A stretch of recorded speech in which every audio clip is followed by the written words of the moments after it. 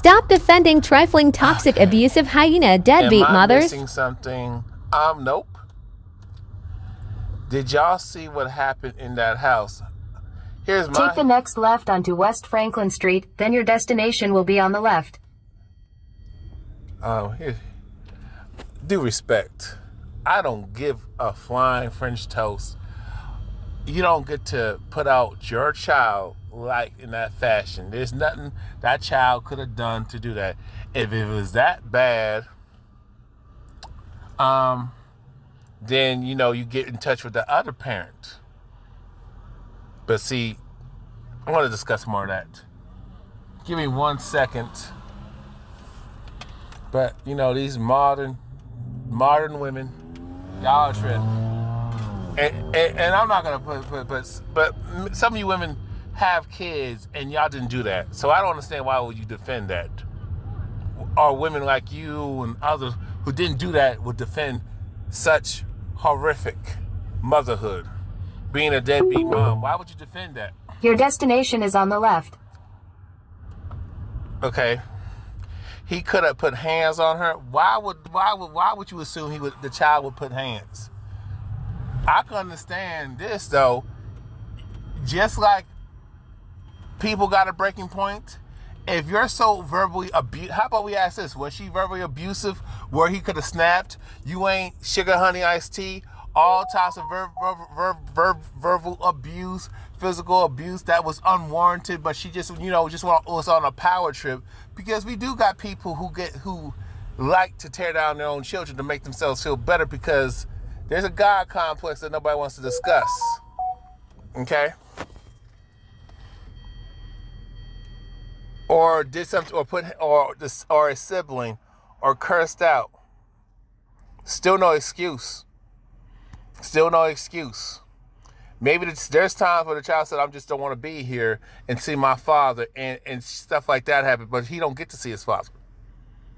Maybe the mom is so damn toxic, so disrespectful, and maybe the parent needs to lead by example and do as in what they do, not what they tell them. You know what I'm saying? There's no excuse for that. And I don't know the full clip, but I can say there are a lot of toxic, abusive mothers, and there's no excuse for that. And because to me, just because somebody gets on your nerves. So let me ask you something: if a father did that to his daughter, would you be okay with that? Ladies, I want to know, because you would drag him through the fucking mud. So stop it. Take the next left onto Millette Street. This is why I support the Passport Bros. You see this? You keep saying I don't know. In 1,000 feet, turn left onto South Columbia Street. Let me turn it down. I'm the oldest of all. I'm the oldest of of my brothers and my cousins. So stop it. And trust me, you have to be that daddy and uncle at the same time, from time to time. That's how my experience was. My thing is, she was not bleeding. There was no injuries. I'm pretty sure what I saw was bruises on that young fella, that young boy. And how can you say deadbeat dad? And due respect, when she's using the system of white supremacy to alienate the father, and she probably don't know who the father is because she's a hoe. Are you a hoe? Based on, you know what I'm saying? And you didn't do none of that with your kids, so you need to stop. You know, no, go have some damn seats. The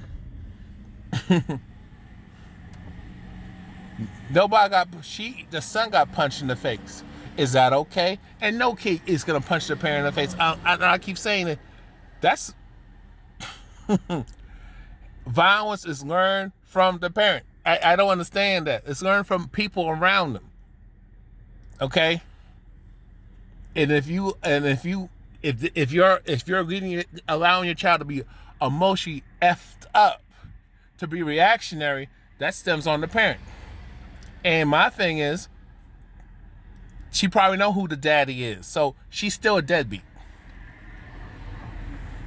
And to me, There's no injuries, just like when it comes to the brick chick. Some of y'all need to be hit with bricks. Some of y'all need to hit with bricks and some iron. And some bullets, you know, like police officers like to do. So, if a cop would have did some of those things, are you going to defend a cop? Knowing how crooked they are? You got to think about that. See, you're going off emotion. See, I go with facts. This is why you need to get your passports, gentlemen, because you can't tell a lot of these modern females anything. Oh, shit. That's why you got to get that passport, man. You got to get that passport. You see the combativeness. I wouldn't be surprised if some dude got so pissed, and, you know, she probably projecting, because that's probably what her man did, or her ex did, because she don't know when to be quiet. That's why. But anyway, I got to get back to work. You take care.